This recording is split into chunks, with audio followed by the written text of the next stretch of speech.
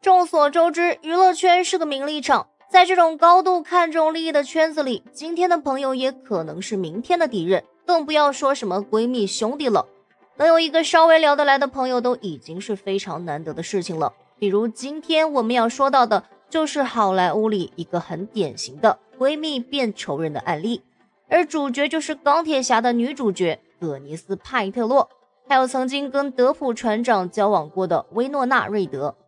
这对曾经的好姐妹之间究竟发生了什么？这里是Boogie岛，今天就让我们了解一下葛尼斯·派特洛和薇诺娜·瑞德的故事。首先让时间倒回到上个世纪的80年代末，当时一位叫马克·诺曼的编剧想出了莎翁情史的剧本，为此他找到了导演爱德华·茨维克。当时的莎翁情史是打算让风头无两的茱莉亚·罗伯茨来担任女主角的，不过这件事情很快出现了两个问题。第一，茨维克对剧本的题材很满意，但非常不喜欢具体的情节内容，因此要求对剧本进行各种修改。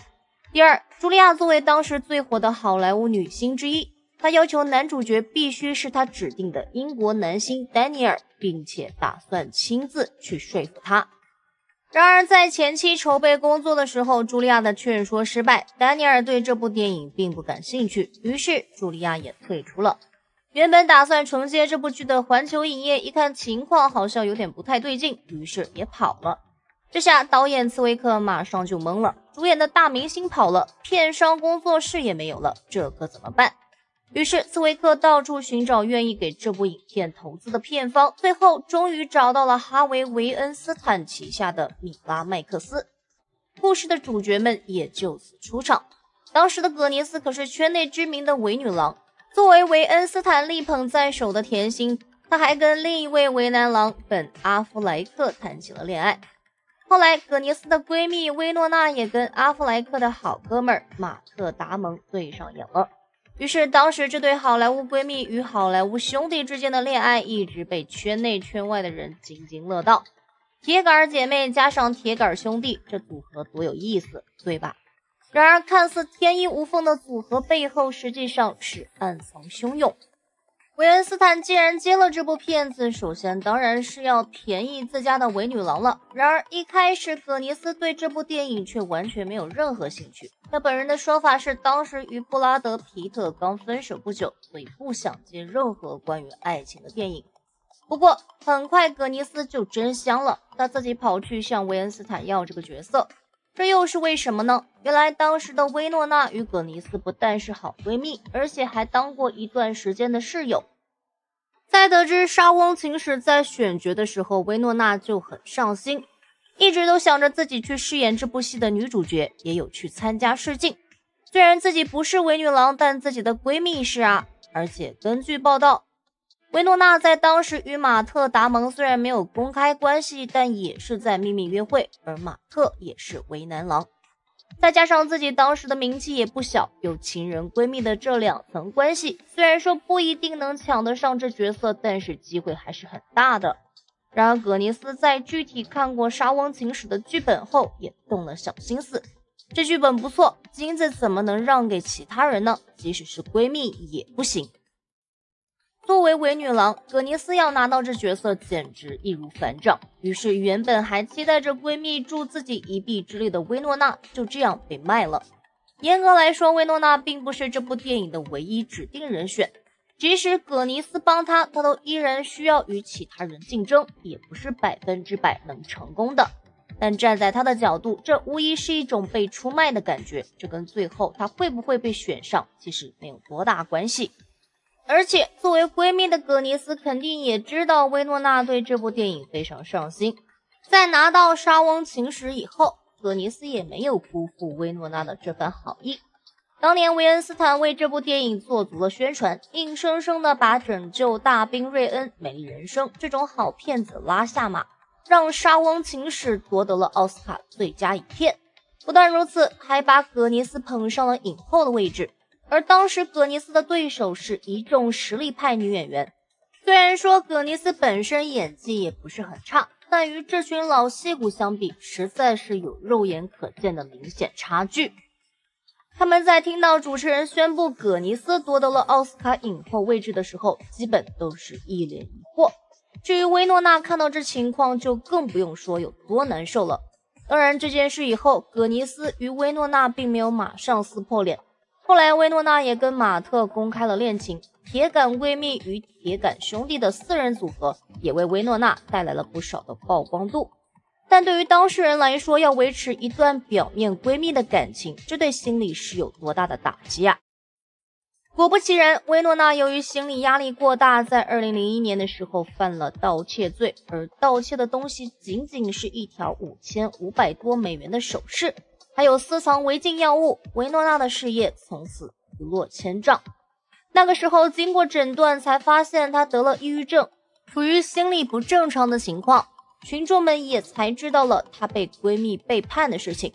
说起来也是，如果不是心理出了问题，作为一个收入不菲的明星，怎么可能去偷一条几千美元的首饰？当然，对于抢剧本这件事，葛尼斯当然是坚决否认了，然后各种公关洗白，并且开始视薇诺娜为仇人。后来葛尼斯加入了漫威宇宙，又创建了自己的公司，在薇诺娜混得不好的时候，还公然表示，在过去我有一个朋友，但现在看到他过得很不好，生活很糟糕，我看见他这样真的感觉很舒服。当然需要知道的是，由于这件事发生在信息网络时代来临之前，要获取国外的信息相对困难，再加上双方都各有一批粉丝，所以也出现了很多混淆视线的洗脑包、洗白包。比如有的就说这件事完全就是谣言，葛尼斯从来没有干过这种事情，外国媒体也都认为是虚假的，编出来的。也有的是为了增加故事的曲折性和薇诺娜的无辜，说葛尼斯之前从来不知道《莎翁情史》这部电影，是在看到薇诺娜的剧本后才知道的，等等。其实这种言论都各有偏颇。首先，以葛尼斯的为人，做出这种事并不奇怪。这位演员在美国的风评一向非常差，差到什么地步呢？差到很多美剧都拿他来调侃，说他是个狠人。而且葛尼斯自己创建的那个公司卖了许多的奇葩产品，并且还属于各种伪科学。他卖的那些保健品，吃过的人还被送进医院。由于他自己的影响力，也导致了无数人上当受害。此外，葛尼斯的某些矫情发言也引起了人们的不适，比方说他认为喝醉是不可理喻的丢脸，甚至表示宁死也不让小孩吃泡面。但最夸张的一次发言则发生在2015年，当时他表示绝对不让小孩看英文节目，我只让小孩看法文、西班牙文的节目。当我在法国时，我会到博大社大道买卡通影片回家。还有就是有关他的书 It's All Good， 葛尼斯在书中揭露了他规定全家人都不能吃含麦食物、奶蛋类。他同时承认强制小孩也需要注重卡路里的摄取，在葛尼斯家中永远吃不到面包、意大利面和米饭，有时我们家不吃主食，情愿挨饿，避免吸收卡路里。不少书评批判了这本书，其中更有专家写道，葛尼斯把可笑的好莱坞营养学带到了更高深莫测的阶段。在很多发起的好莱坞最讨厌的明星评选里面，葛尼斯基本都是毫无悬念的夺得第一。甚至在美国的民意调查机构里面，葛尼斯与薇诺娜的知名度指数都是 90%， 但前者的负面评价达到 20% 之高，后者只有 7%。 这么一个利益至上不顾其他的人，抢闺蜜剧本这事会做不出来。当然就这事儿来说，薇诺娜显然也是希望能得到莎翁情史中的角色，并且使用了能使用的各种关系。葛尼斯肯定也是知道的，不存在什么葛尼斯一开始完全不知道这部电影存在的事儿，只是薇诺娜的确信错了人，她以为闺蜜能帮自己一把，谁知道是自己给闺蜜送温暖。只能说在名利场里的闺蜜情是真的经不起利益的考验吧。这里是 Boogie 岛，如果喜欢我们的视频，别忘了点赞订阅，也欢迎您在评论区留言说出您的看法，我们下期再见。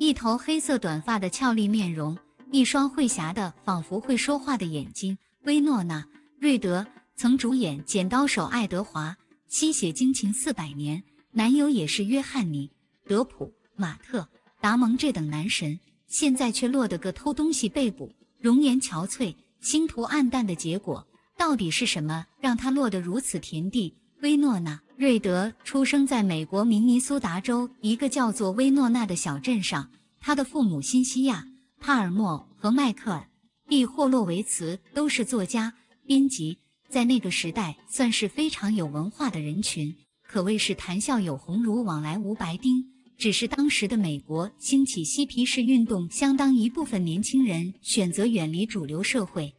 用独特的生活来表达他们对现实生活的反抗。薇诺娜的父母就是这么一对嬉皮士夫妇。薇诺娜7岁时，他们搬到了加州北部的一块名为彩虹的土地上，这块土地属于他父亲的一个朋友，住着另外6个家庭，父母把这里叫做公社，但薇诺娜却十分不喜欢这2个字。10岁时，他家搬到了加州的佩塔鲁马，薇诺娜在凯尼尔沃斯初中上学，这可不是一段开心的经历，我确实度过了一段艰难的时光。比如社交方面，他的成绩很好，但一直遭受霸凌。1983年，12岁的薇诺娜开始到旧金山附近的美国戏剧学院修演艺课，父母都同意了，唯一的要求就是她的学习绩点必须要达到 4.0。 于是薇诺娜白天在学校学习，周末去修习表演，而对她的霸凌一直延续到高中时期。最终她保持了 4.0 绩点，高中毕业，然后放弃了继续进学，投身演艺圈。1986年，薇诺娜主演的第一部电影《美国小子》上映，这个灵秀的女孩逐渐引起了名导和年轻一代演员的注意。1989年，薇诺娜参演了鬼才导演蒂姆·波顿执导的奇幻电影《甲壳虫之》，饰演一个喜欢待在黑暗角落的颓丧哥特少女莉迪亚。虽然这个角色并没有带给薇诺娜什么奖项，却得到了蒂姆·伯顿的赏识，又合作了一部片子，这部片子就是为她带来土星奖最佳女主角提名的《剪刀手爱德华》。1992年，惊情400年上映，薇诺娜饰演德古拉的妻子伊丽莎白，以美貌震惊世人。而对薇诺娜来说，拍摄这部片子最大的收获，却是赢得了一位一辈子的好朋友基努·里维斯。接下来，薇诺娜合作的对象都是丹尼尔·戴·刘易斯、伊桑·霍克、苏珊·萨兰登、安吉丽娜·朱莉等大牌明星。1994年的小妇人还为她获得了一个奥斯卡金像奖最佳女主角提名。在最风光的那一段时间里，薇诺娜以清新灵动、俏丽脱俗的气质独树一帜，她的面孔上既有西方人喜欢的深邃眉眼、立体五官，又带了东方式的精致典雅，可以说一统东西方审美。而与其他女星长发的形象不同，薇诺娜最适合的竟然是短发，既能帅气逼人，又可活泼俏丽，每种形象都足以颠倒众生，美貌、演技、事业样样不缺。她甚至还有个万千少女的梦中情人做男朋友约翰尼·德普。薇诺娜与德普第一次相遇是在1989年《甲壳虫之》的首映式上。那天晚上他们没有说话，但在大厅里，当德普拿起一瓶苏打水，眼睛看到一个灵动的姑娘的时候，德普说道：“那时我就知道，我已经为她神魂颠倒了。”几个月后，一个共同的朋友介绍两人正式认识，第一次见面就成功约会，他们俩很快就成了一对人人称羡的情侣。德普在采访中会说：“我对薇诺娜是一种纯粹的爱，我可以整日整宿的与她厮守在一起，世上的一切我都可以抛弃。”5个月后，德普就向薇诺娜求婚，正值事业上升期的女孩也毫不犹豫地答应了，两人共同主演了《剪刀手爱德华》。德普在右肩纹上一个纹身 Winona Forever， 永远的薇诺娜。他们两人像无数深陷爱河的小情侣一样，每个眼神都在诉说着我爱你，举手投足间涌动的全是爱意缠绵。德普在公开场合说道：“我爱她爱到疯狂，她会是我的妻子，会是我孩子的妈妈，会是我们家的主人。”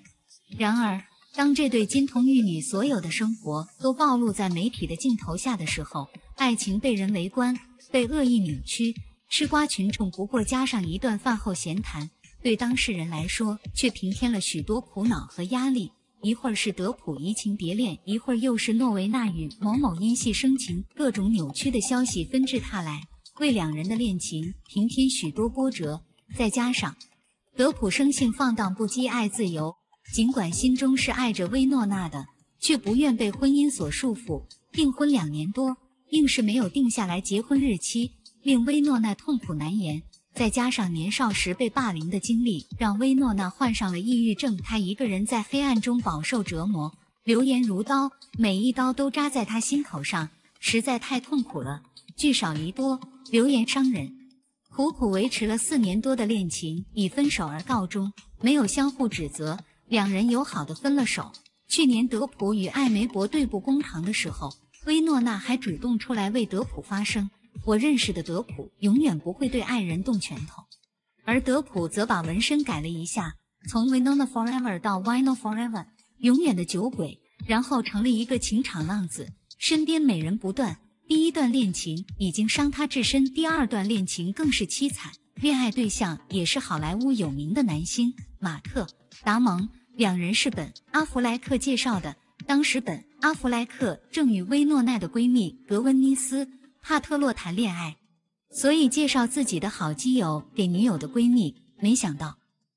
这两人一见面就激起了爱情火花。经过几年的沉淀，薇诺娜好不容易治好情伤，全心全意投入马特怀抱。这段恋爱谈了5年，比与德普在一起的时间都长，两人订了婚，差一点就步入婚姻殿堂，然终究有缘无分。薇诺娜在片场通过报纸得知马特·达蒙出轨西班牙著名女星佩内洛普·克鲁兹的消息之际，在场的其他人眼见她脸色煞白，一时间话都说不出来。她坚决与马特·达蒙分手，但一转头就陷在抑郁症中无法自拔，药物、酒精麻醉了原本正常的生活。薇诺娜就像是一只刚刚绽放的玫瑰，还没到盛花期就开始凋零。马特·达蒙在经历薇诺娜和佩内洛普之后，表示八卦对他造成了巨大伤害，以后不想与任何名人或是女演员约会，最后找了一个圈外人妻子，长得热辣性感，日子过得很是不错，而薇诺娜却自此一蹶不振。当他回头想在友情中找些安慰的时候，却恍然发现原本莎翁情史是想找她来当女主角，却被闺蜜格温妮斯截胡。格温妮斯凭借此片获得了第71届奥斯卡金像奖最佳女演员奖，薇诺娜却在失去男友之后又失去了闺蜜，生活实在太苦了。薇诺娜的病情愈发严重，然后做出了一件自毁前程的蠢事儿。2001年，年轻的女人刚从比弗利山第5大街赛克斯百货商场走出就被拦下，保安从她随身携带的包里翻出一把剪刀和20多件衣服和饰品，总价值达5500美元。然后人们惊叹地发现，这个女人竟然是好莱坞著名影星薇诺娜·瑞德。这下子舆论哗然，薇诺娜被批捕。她在法庭声称自己在为下一个角色做准备，她需要体验偷窃的感觉，但是这部电影根本不存在。薇诺娜的这种说法完全站不住脚。陪审团裁定薇诺娜偷盗和破坏罪成立，面级初犯，她可以被保释，但必须义务劳动480小时，缓期3年，并且要接受心理治疗和药瘾咨询。薇诺娜的事业遭受重大打击，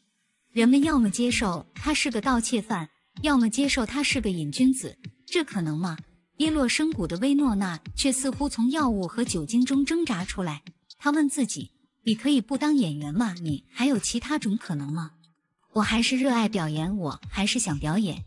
于是他开始戒酒，戒除药瘾，重新投入演艺工作中去。只可惜因为形象受损，大制作断然不肯用他，只能在一些小众题材的作品中亮相。他瘦了很多，眼神不再像当年灵透，再也没能延续之前的辉煌。2010年，人到中年的薇诺娜出演了《黑天鹅》中被放弃的前芭蕾舞演员贝斯，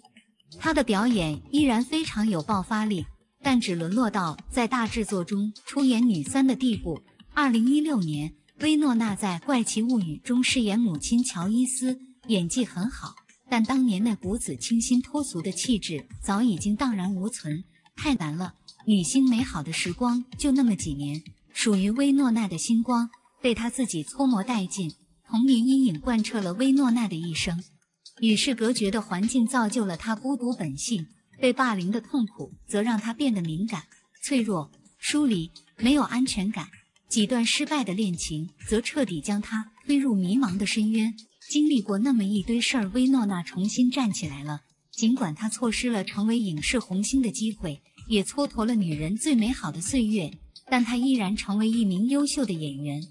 她也有了一个圈外男友，两人携手走过10多年时光。尽管青春不在，美貌也已经消弭，但历经沧桑之后，她依然能够坦然站在镁光灯下，用自己精彩的表演来反击所有质疑。人都是会老的，只叹她成名太早。不过阅尽千帆后，薇诺娜的人生依旧精彩。